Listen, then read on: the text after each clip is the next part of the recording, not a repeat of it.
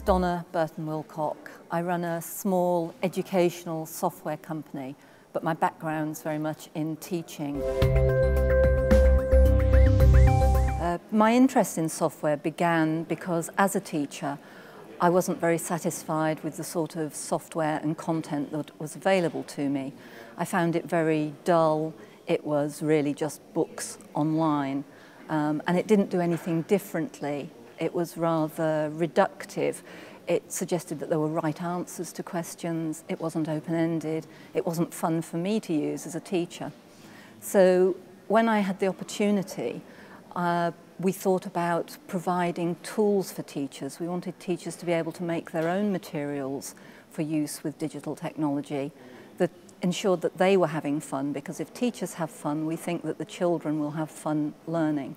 When we talk about immersive education, we mean education and digital content that engages learners, that motivates them, that makes them want to continue outside the classroom because they're enjoying their learning.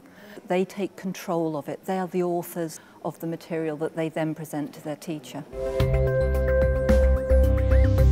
The first platform that we developed, we worked very much with teachers, with the education department of our local university and games developers. We took the technology behind games but focused it very much on an educational experience. So we took Shakespeare as our example. All children at the age of 14 in England have to learn Shakespeare, and many children hate it and they don't want to do it. What we wanted to do was to make Shakespeare exciting, and therefore we allowed them to direct their own Shakespeare plays. They had to interrogate the language. They had to justify the choices they made in staging it as a play. And we found that we had children coming back after school, children who'd been, we use the word skived, but they would come in just for their Shakespeare lessons, and the parents were amazed. We have a website where you can see examples of children and teachers talking about using our software with children to teach Shakespeare.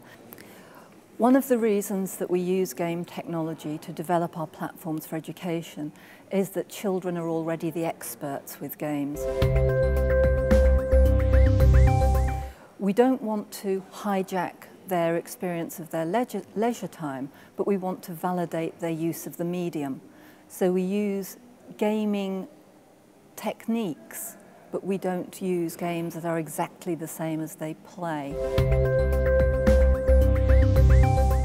We work very much with game programmers and the artists who do the artwork for games, because we want the children's experience of the educational software to be high quality and like the games they play at home. But rather than just playing games, we allow them to make games, 3D computer games, 3D avatars, and to control those. But we're looking at the cognitive skills, what they learn by making a game, how they hypothesize, how they role play and therefore empathize with other people. We look at how they use the technology to demonstrate understanding of information that they found elsewhere. But we don't make games that you just win and that's it, it's over. They're open-ended. You can make as many games as you want. And sometimes the teachers make games too.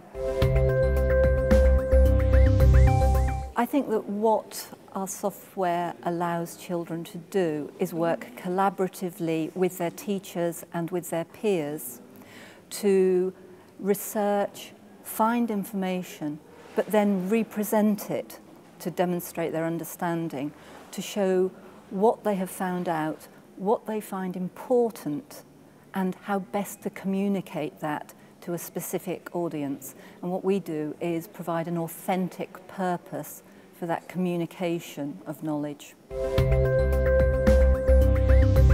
We teach children very narrow skills, we focus on what they can remember rather than on open-ended skills. And what we need from 21st century children is children who can be innovative, who can be creative, who can be flexible and adapt. And unless we prepare children for that sort of world, we're doing them a disservice.